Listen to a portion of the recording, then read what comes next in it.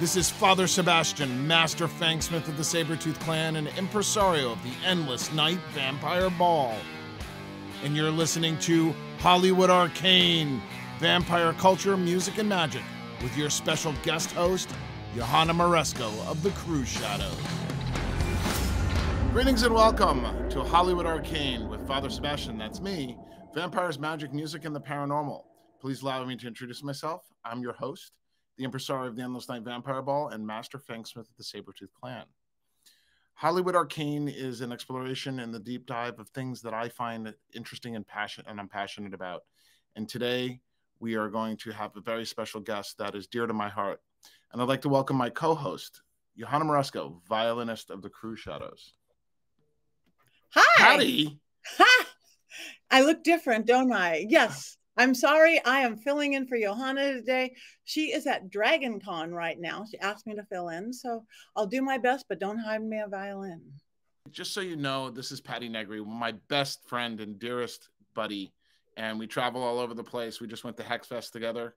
Yep. And had a great time. So, Patti, welcome to Hollywood Arcane. This is your first appearance as a host. It is. I am thrilled to be here. Thanks for letting me come on. Thanks, Johanna. Have fun wherever you are. And happy to be here. Love this show. Thanks. Yeah, Johanna is at Dragon Con right now, fiddling away in front of 3,000, 4,000 nerdy people. And I thought she was going to be on the show, but I guess she contacted you and tried to kind of jump scare me. That's right. I was going to put on a dark wig and see if we filled you, but we knew we wouldn't. So we have Endless Night coming up. Yes. On Halloween. Yes. Are you ready for New Orleans? I am so ready for New Orleans. I'm excited. Already got hotel, already got flights, working on the outfit still because I have to keep up with Yvonne, who I travel with.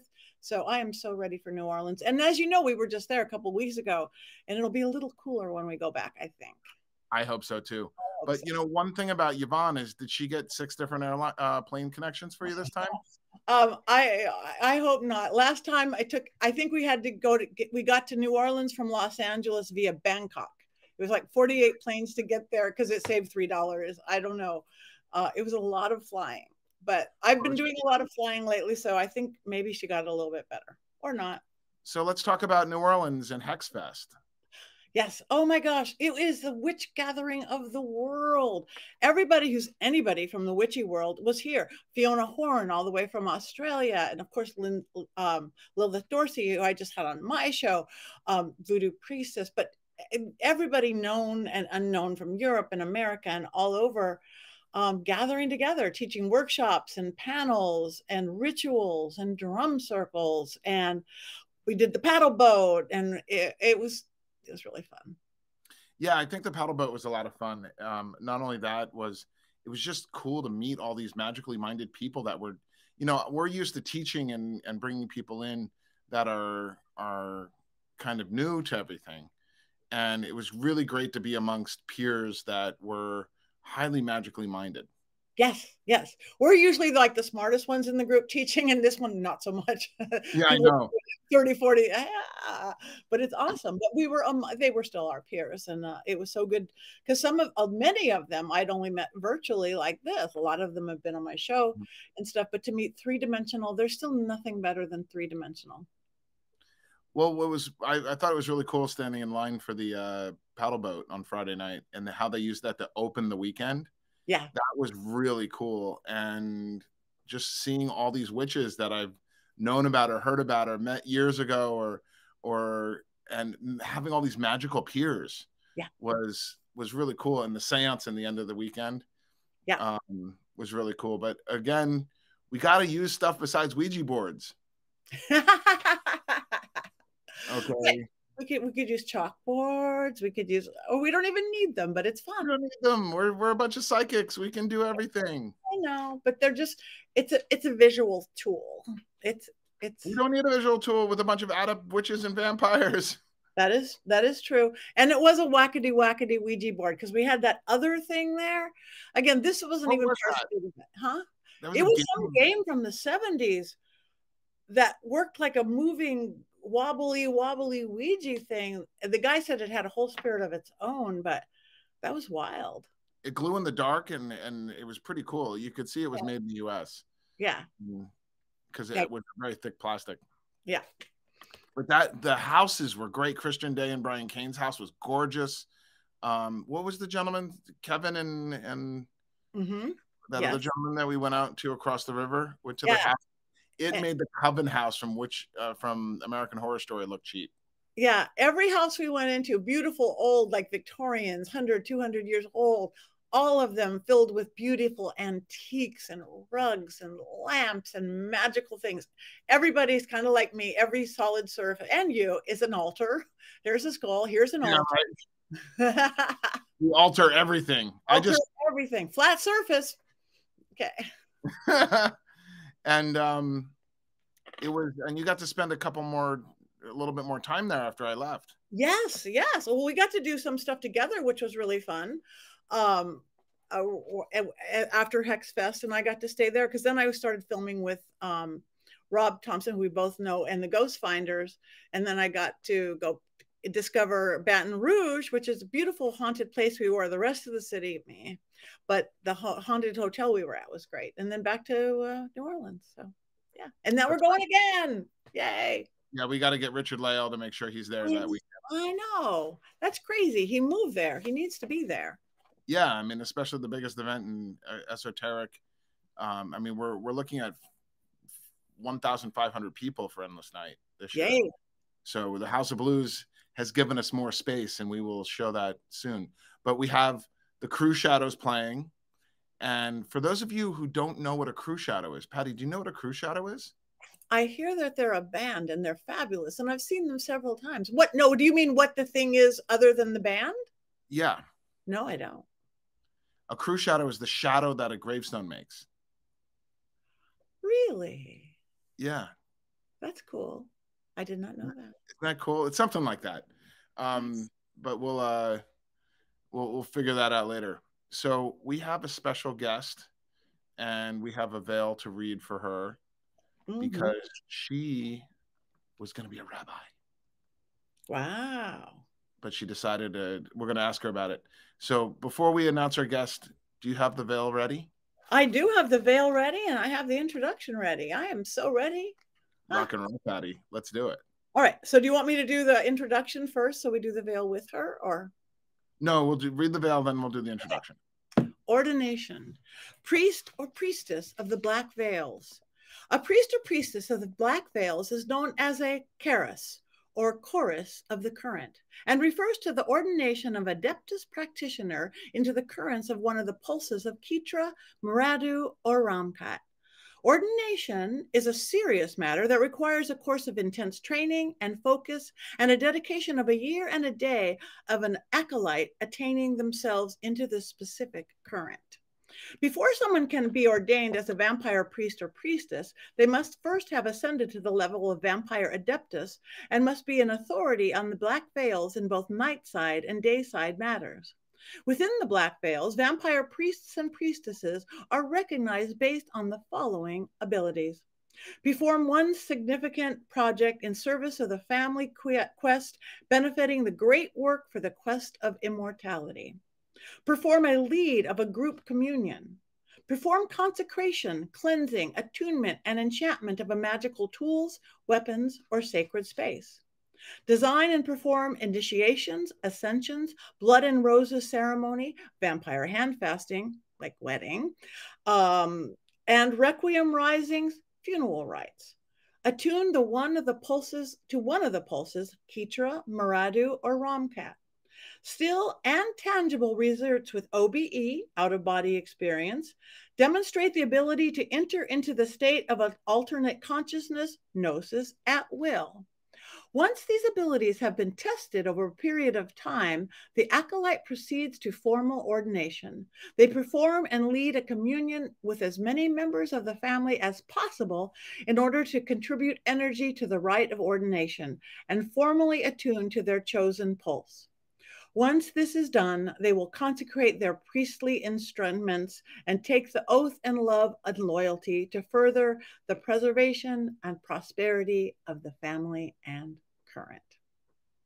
Well, thank you. Thank you. So we've done some secret magic recently that we shouldn't talk about publicly, Yeah, that will be announced soon. that we're But talking about publicly.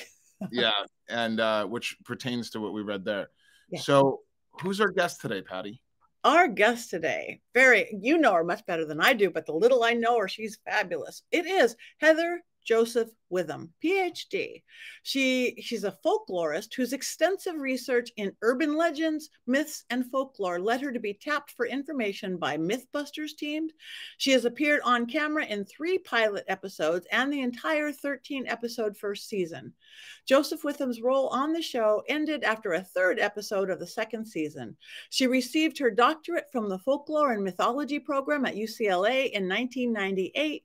She is currently an associate professor at Otis College of the Art and Design in Los Angeles, California. So let's bring her in. Yay! Hi, guys. Thank you so much for having me. It's great to have an official PhD on our class. Yes. I think you guys have way more expertise in your fields than any PhD probably could have. So I think we're all on even footing. Thank you. We have a couple questions for you today that will be good. So Johanna couldn't make it today. Patti surprised me. Did she call you last minute and ask you to be on? Uh-huh.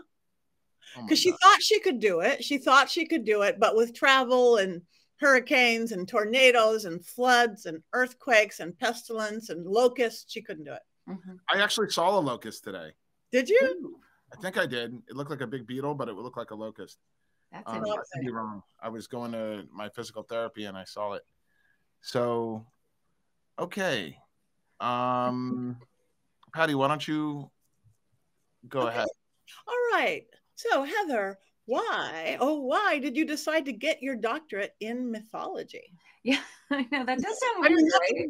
Your parents ask you, everybody asked me, and they asked me the whole time I was there too. They go, "What are you going to do with that?" And I didn't care because, you know, when you love something, when you're really into it, you just need to know more. And so I thought that for me, schooling was another way to get there. And I sort of came to it probably through 2 directions. One was literature. So I always loved everything paranormal, fairy tales, myths, all of that stuff since the time I read Lord of the Rings when I was in, I think, 4th grade. And so I certainly came through it that way. And I mean, I read a lot of myths and I read a lot of fairy tales and probably memorized a lot of them. But at the same time, and sort of parallel, you know, I have a family that some of them either have had magical experiences like you guys, and some of them were practitioners to a degree, although they would never use the word magic because they were all Jewish.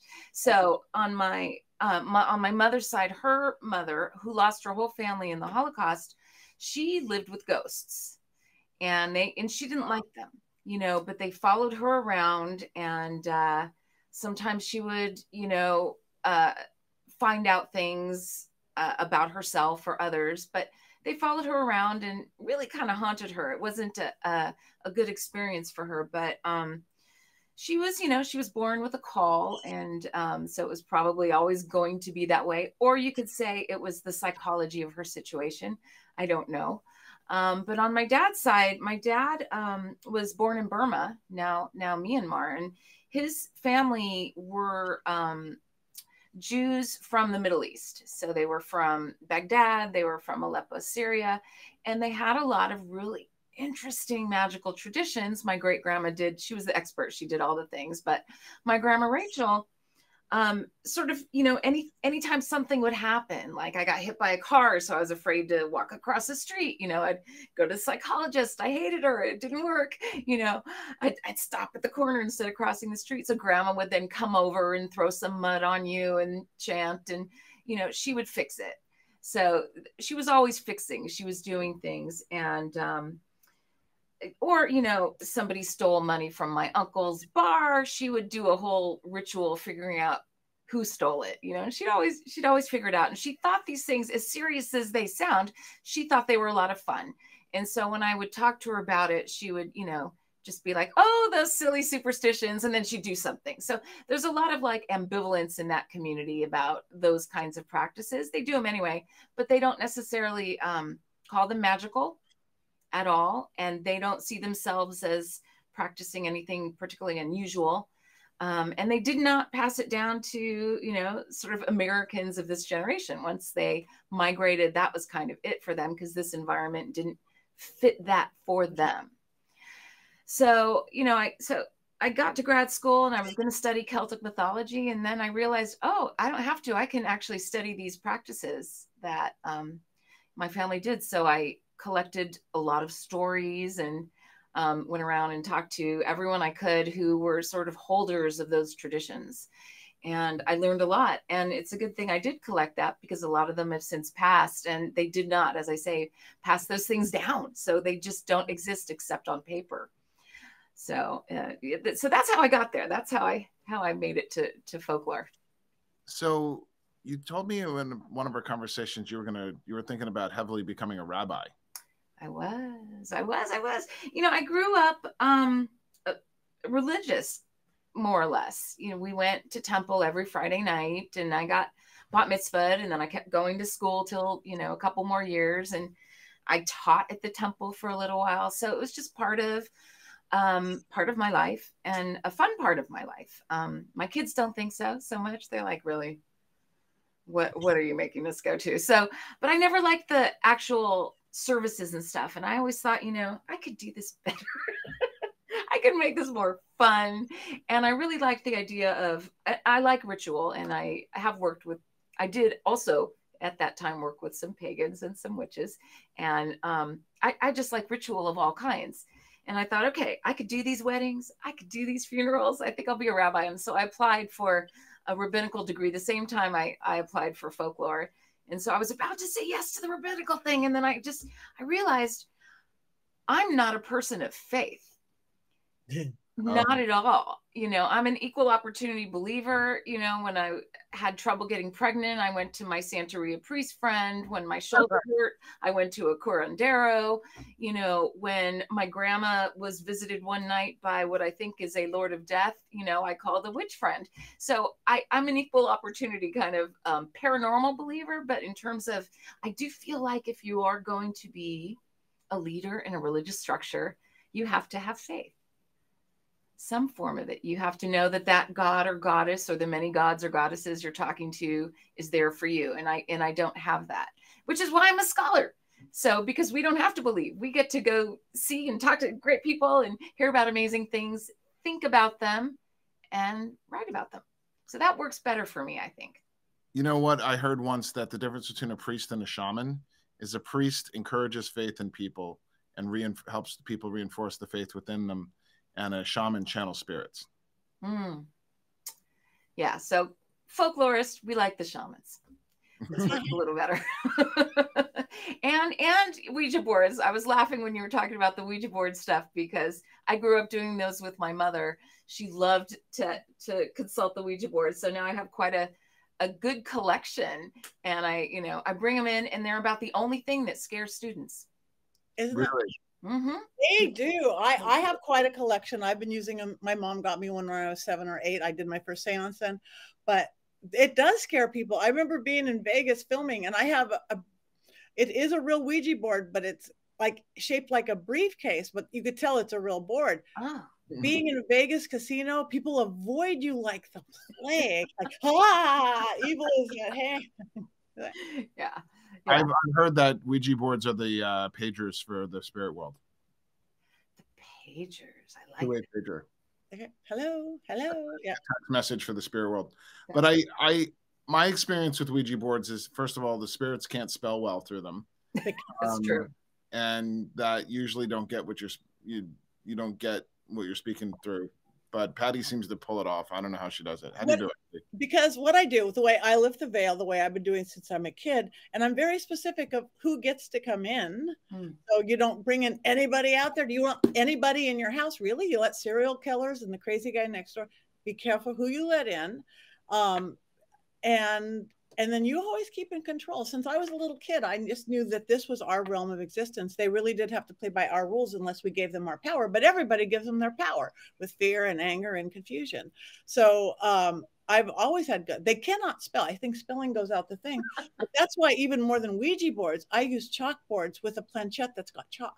Okay. And they can write different languages, and they have. I've had everything drawn from a perfect Virgin Mary. It was a Catholic, perfect in the dark, 4 people on your fingers going like this, and you move it, and it's a perfect art drawing. One, I'm not going to get political or anything, but it was Trump days, and somebody, I was with a White House correspondent, and I was with a news correspondent, and a White House correspondent just died, and she's like, what the heck is going on at the White House? Fingers moving, fingers moving. We moved the planchette, and they'd drawn a perfect rat. Oh my gosh. Anatomical, long tail, and in the dark on a planchette. So a lot of spirits draw better than they write, and a lot of them don't speak English. So I've had it, you know, and I'm a half a Mediterranean Jew, so I get all of that. It's never evil. I'm just a Dutch boy. My ex-girlfriend's mom used to call me Van Helsing. Oh. Yeah, because a lot of people don't know that the Van is Dutch and Von is German. Yeah, and so Von Dutch, the brand, is not right. I know that's sidetracking here, but no, it has to do with vampires, so it's not sidetracking at all. He was the best character in the book, Van Helsing. I know. He knew everything. I was hoping to see him in Last Voyage of the Demeter, but they didn't have him. Oh, really? I haven't seen it yet. I heard bad things. But the ending was unexpected, so that was good. It subverted my expectations. Okay, I'll check it out. We'll have to see it, yeah. Yeah, we got to get our vampire movie, Vampires on Vampires project moving. Yes. We're looking, Rob, I'm going to announce it now, just so we motivate Rob to get it going. But Rob has this idea to do Vampires on Vampires, reviewing movies and TV shows by vampires and witches. So they had me as a test run on on Witches Movie Coven last week. And it was great. And we did Renfield. And I learned a lot about reviewing movies from very movie reviewers. All right. So that was pretty cool. So what's our next question for her, Patti? Okay, this is a good one and move us right into it. So with this, the rabbi training and this, how did you discover the vampire community? Oh, gosh. I probably read Dracula when I was maybe like a freshman in high school. So I've always looked for, stories about paranormal beings, starting, probably wizards were my favorite, whether it was Gandalf or Merlin or, of course, Dumbledore now. And then it just moved into other kinds of magical creatures. And so, definitely through literature, and I've read, I'm sure we've got a literature list in common about reading about vampires. And I prefer fiction, although there's a lot of great nonfiction that talks about how many reports there are, in the 18th and 19th centuries of people seeing, their ex-husband, or, the troublemaker down the road on the Greek island of Mykonos, and the whole town is seeing, this dead guy pop up, and they're not biting people. They're usually running around, going back to their house, stealing shoes, stealing pies off the windowsill, going back and trying to have sex with their wife. And, they're doing things like they're botherers in all of those reports. So they're kind of like still revenants and things. You don't have as many reports of the, gentleman aristocratic vampire post Polidori's story, The Vampire. And I think that whole story is really, really tragic, because I don't know how much you know about John Polidori, but, he wrote The Vampire after his experience being Lord Byron's doctor or drug dealer, I'm not sure which, when they were at the Diodati. He was something. And I know he had a crush on Mary Shelley, not yet Shelley, and it was just this wild experience that they had with telling ghost stories, and Mary Shelley ending up writing Frankenstein. And And Lord Byron and John Polidori got in a big fight, and he got fired and had to go home. And he was only 20 at the time. So, you know, he wrote this story, he published it about this aristocratic vampire who was very evil called De Riven. And people accused him of plagiarizing it from Byron. So he was, you know, sort of humiliated and depressed, and he went to med school and became a doctor. So he was a writer, a doctor, and then he became a lawyer. And then at 25, he killed himself. Oh, wow. He was just like all his genius. He couldn't find a place to channel it. And, you know, so he is almost single-handedly responsible for creating that image of the aristocratic vampire. Someday someone will make a movie about him. Gorgeous, beautiful young man, just, you know, who didn't find a place. As it were. Yeah. Really... That's a lot to become a doctor and a lawyer and a writer. Five. That's a lot of homework. People had a lot more time back then because they weren't on the internet all day. There you go. I think you're not entirely wrong.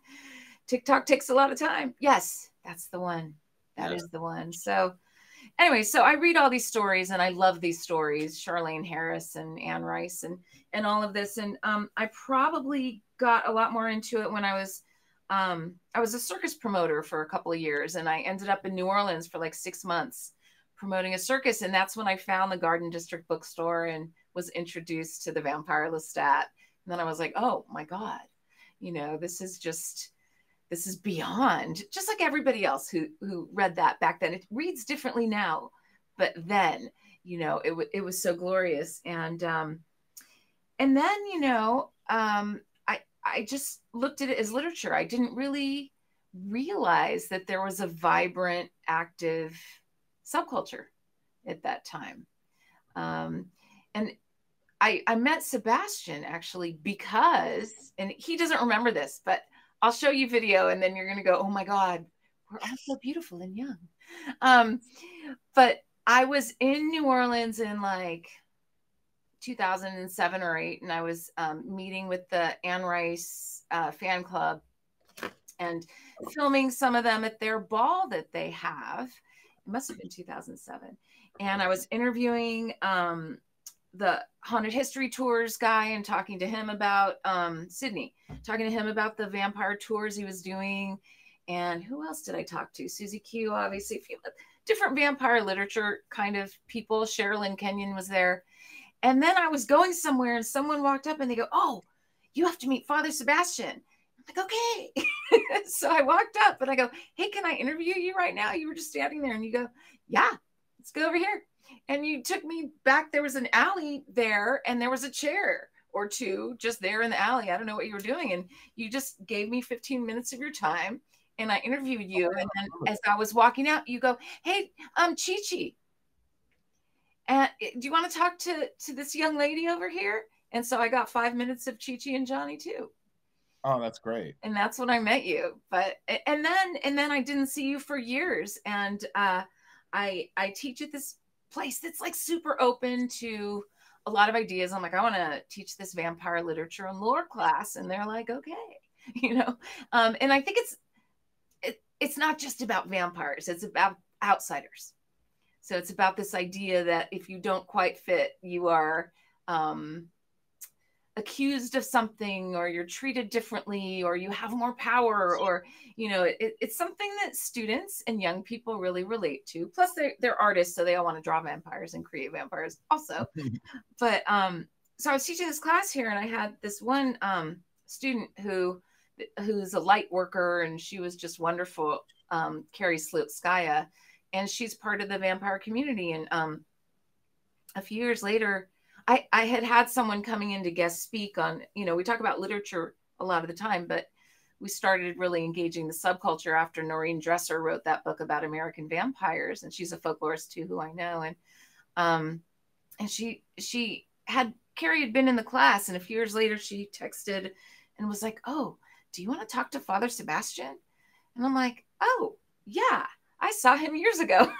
I didn't know where you were, or, you know, what was going on in your world. And you were super gracious and came in and guest spoke from a first person perspective about vampire subculture, which was, you know, a totally new thing. And oh, Patti, you should have seen the students. They were like, oh my God. Oh my, I mean, it was great because he was like a super celebrity to them. And it was really a lot of fun. And the cool thing also, then he started coming, which is really gracious of you, annually. And I got to see his teaching style changed and developed and evolved every year. And it was fantastic. And so when I heard that he was doing this Vampire University stuff, I was like, yeah, that makes perfect sense. You know, that's where he is now. He's totally that person. So that's how I met Sebastiaan. And I'm still him. That's awesome. Yeah. In the back alley. I like it. Back alley. Yeah. Lucky you survived. Yes, indeed. I am.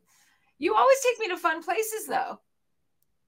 Well, that's the thing. We're going to be in New Orleans for a couple days. Yep. And just an excuse to get out of town, an excuse to go to New Orleans. No excuse needed ever. And we're going to eat well. I guarantee that. Yes, we are. I'm going to go make some good reservations. So you were on MythBusters. Can you tell us about that? Well, I was doing, I still do, you know, occasional, like somebody finds you from somewhere and you're never quite sure where. And they call you and they go, hey, do you know about these flying machines in Indian mythology? And you're like, yeah, I could talk about that. I don't know about them, but I will find out by tomorrow. You know, I do know how to research. And so I was doing a lot of those like kind of one-off things. And I think at that time it was like sightings. I did something about Tutankhamun and mummies. And I think I did something about the Hale-Bopp comet, and The Other Side was another one that was a lot of fun. And so then they called me and were like, oh, let's do this stuff. And you want to come up to San Francisco? And I'm like, yeah, I want to come up to San Francisco. So I would go up there and film. And those people, so that was the only like long-term sort of series I got to do. And it was just great fun because the people who were involved in it were science-based, really. They were builders and creators and engineers. And the guy who created the show, Peter Rees, I'm still in touch with him. He's, you know, just this wildly creative storyteller who wanted to actually test and do science. They weren't talking about myths, of course. They were talking about urban legends, which are totally different. But it was, you know, it was a lot of fun. I enjoyed it a lot. What was your favorite episode or favorite project on there? They did one about, are there people who, you know, they used to, sometimes they would in the Victorian era put bells outside of a coffin, and you'd have something inside to ring it to pull the trigger, just in case somebody was actually still alive, which, you know, does happen from time to time and place to place. Did that ever work? No, it wouldn't work because you would suffocate. And that's, I think, what they were testing. So this guy, Jamie, had a warehouse where he did all his like building of things. And so they brought a bunch of dirt into this parking lot of this warehouse.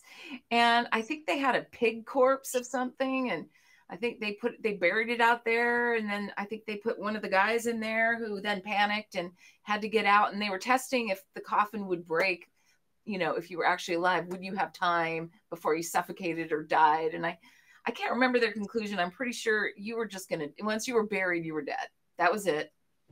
That was it. So that was fun. So Heather, I hear that you are writing a book or biography on vampire history. Is there anything you could tell us about that? Ooh, not sure what I should reveal. It's going to be a great, really fun, very interesting book. It starts in the 1990s. You know, you might question that and say, why aren't you starting in the Victorian era? You know, the Victorian era kind of is, you know, the heart of vampire literature, but not so much maybe vampire culture. And if it was, we don't really know. You know, the vampires that were written about then were these solitary kinds of beings. The vampires in the 90s started to come together and form a culture, mostly in New York City. but maybe other places too. So we're rooting it in that time period, and it's going to have a lot of surprises, and it's going to be fascinating. Oh, can't wait. Can't wait. One of the things I remember I remember before the internet, before there was widespread internet, there was a message board called alt.vampires, and it spelled vampires with a Y. And a lot of the people that I know today that have been around since then, okay, were on that message board. And that's why the original vampire culture of the internet usually spelled vampire with a Y, was, I think, because of that group, in honor of John Palladori. And so you should check that out for your research. And thank you. Yeah, I think that the 90s is definitely a great place to start, because that's when Vampire the Masquerade came out. That's when the Vampire Almanac came out. The first Vampire Codex came out. The height of vampire movies with Blade, Underworld, and Interview with the Vampire, and what else? Bram Stoker's Dracula. So, and of course the Memnoch Ball in New Orleans, which turned New Orleans into a vampire city. You don't think it was before? I think that really was the adrenaline shot in the heart. Was Interview with the Vampire, because, you know, Vampire the Masquerade was the first thing that everybody could be the vampire protagonist. Okay. And that started in 91, but they started LARPing in 92. So live action role play really helped out. And a lot of the people that were in the vampire culture that started with gaming, because they were going to the vampire games to find out people, to find out other people that identified as vampires. So the the Masquerade was actually a masquerade. And because the Goths rejected us. Like, I remember in a supermarket, a guy was like, I was in camo, so I was in khakis and on a polo shirt. And there was this hardcore goth guy with, you know, spiky hair, sunglasses, pale makeup, red lipstick, and he was British, so, you know, Austin Powers teeth. And he had skinny pants and pointy shoes on. And I went to him. I saw a little kid pull him on his cardigan, and he turned around and looked at the thing, and he goes, "Yes, child." And the kid goes, "Are you a vampire?" And he pulled his glasses down, and he goes, "No, child, I'm a goth. I won't wear fangs, and I do not drink blood, and nor do I think I'm immortal. I worship death." And he put his glasses up, and he said, "See you later." And he was like so dramatic, and I was like, oh my God. So I remember going to the goth clubs in New York, and even the owner of Slimelight London, when she came to meet me in New York, I met her at a bar called Londonville Justine. This went into the early 21st century.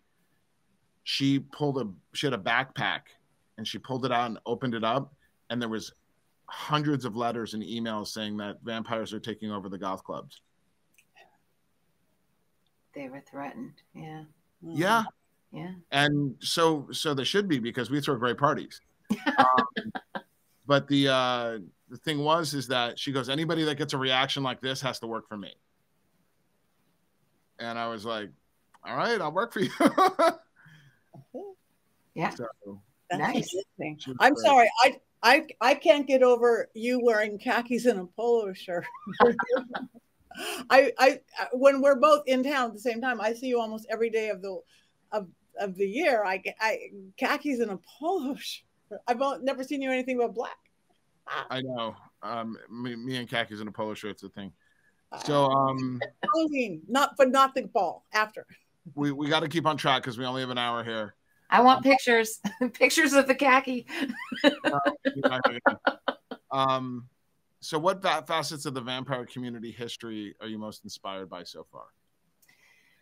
Oh, I like everything. I like to hear about how people got into it, if they were awakened or they just started hanging out with friends, or, what is it that draws them? And I also like the sort of magical aspects of it. I like to hear about the energy exchanges. And, now I'm understanding there is, a very loose religion behind it as well, or you might not like the word religion, grouping of spiritual practices also behind it and embedded in it. And also I think, it's sort of open enough that people are adding to that all the time. It's an evolving kind of belief system.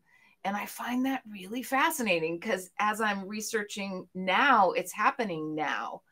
And so I'm getting to watch some of the things people are doing, whether it's a howl or it's a dance, or whether it's some kind of ritualistic reading of material or gathering of energy. So I am really fascinated by all of that. This is my book of September. I'm going to be doing a book of the month club for Hollywood Arcane. Magic Without Tools by our first guest of this season, John Wild. And he has opened my mind to a lot more. I mean, I'm used to manifesting and moving life force around in sorcery and magic and stuff like that. But Magic Without Tools goes into like 10 different types of shielding and energy manipulations, meta surgery, reincarnation. It seems to be very much in agreement with the Black Veils, but goes into how to do things. Right. Okay. And Magic Without Tools, I'm about halfway through, and I'll say I suggest you both read it. Okay. Yeah, it's really good. It's not a vampire book per se, but like I'm reading about unique shields, empathetic shield, and I'm gonna suggest this for a lot of vampires. And I think that people in the Order Strigavai and the Sabretooth clan would benefit greatly from it. So if you follow the Black Veils, this book is right up the lane that would help you expand, other than knowing the terminology and how to do the basic stuff. Okay, this kind of like fills in a lot of the blanks that the Black Veils doesn't cover. So, like, for example, he talks about perceiving versus seeing, and that you perceive energy, you don't see it. So it's we're gonna have to bring him back on the show for another class, but as another show, because I learned so much so far. And I know about energy gathering and using the energy for healing and stuff like that, but this just goes into a lot more things that I never thought of. So highly recommended. Thanks. I'll pick it up. Yeah. So what's our next question? Our next question is on this book that you are writing. Who are some of the people you've interviewed already? I may have interviewed someone in this show. maybe not. I've spoken to Victor Magnus, who I find really fascinating.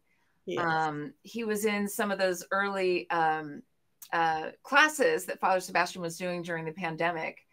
So he's really interesting. He knows a lot of interesting things. I spoke to Gabrielle Penabaz, who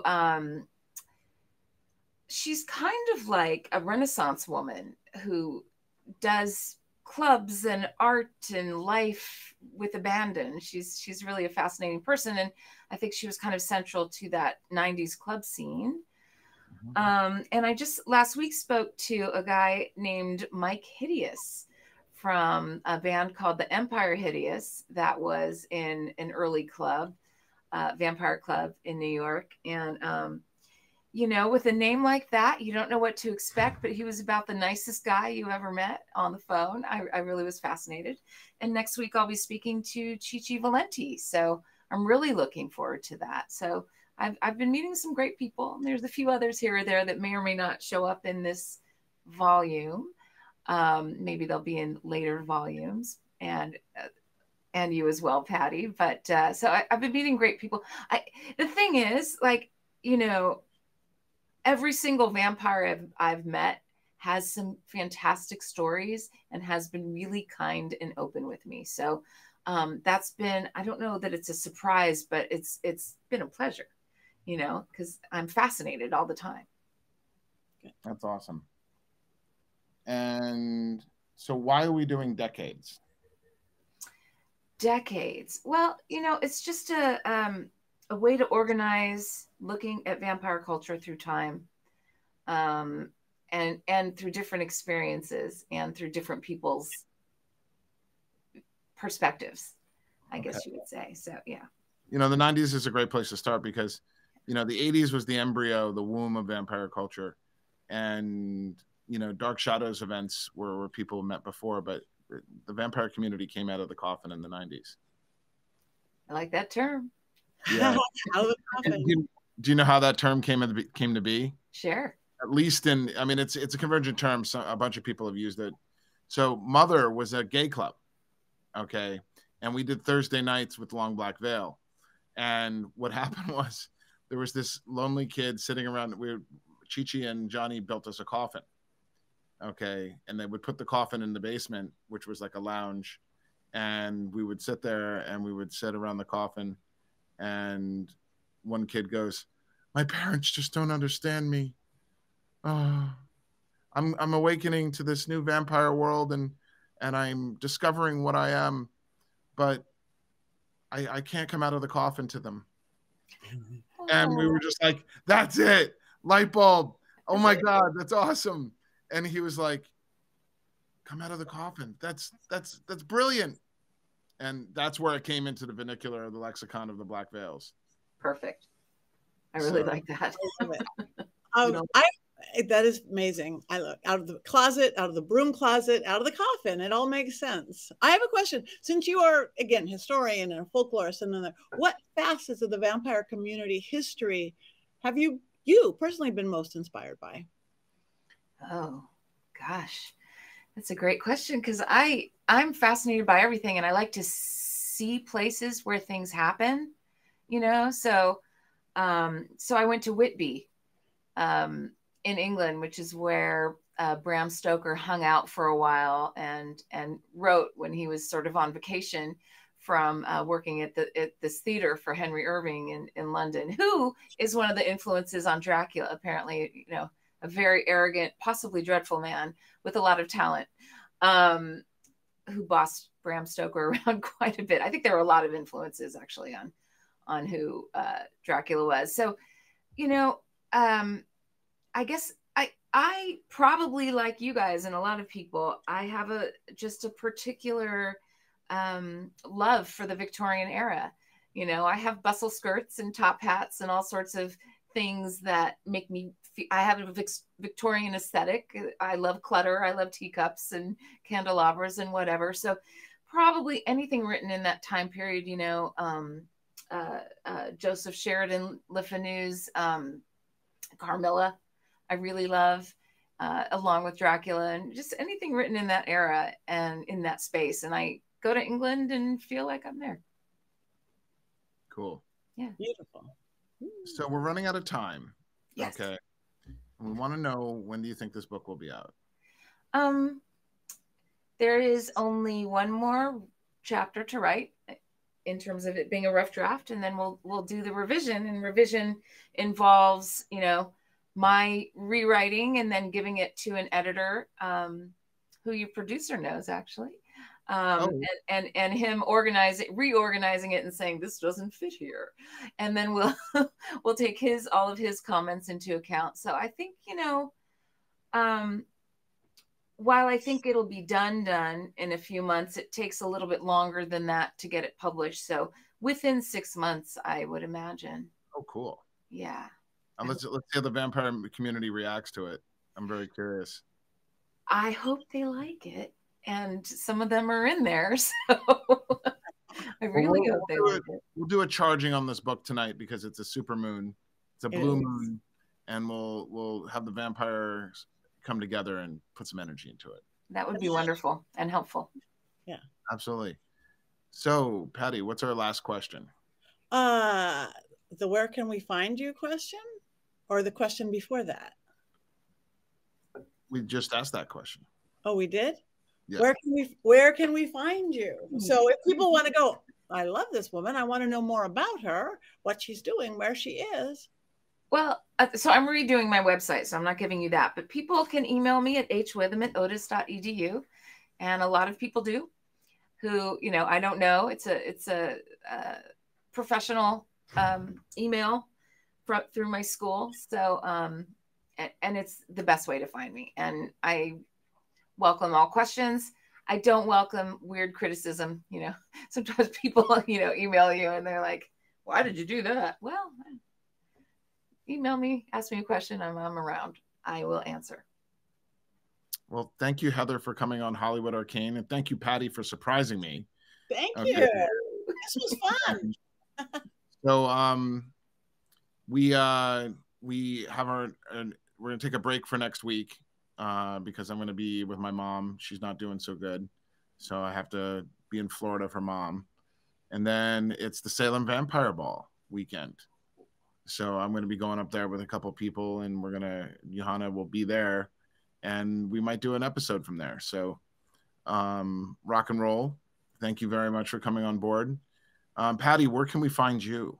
They can find me everywhere. Bathroom walls. No, PattiNegri.com.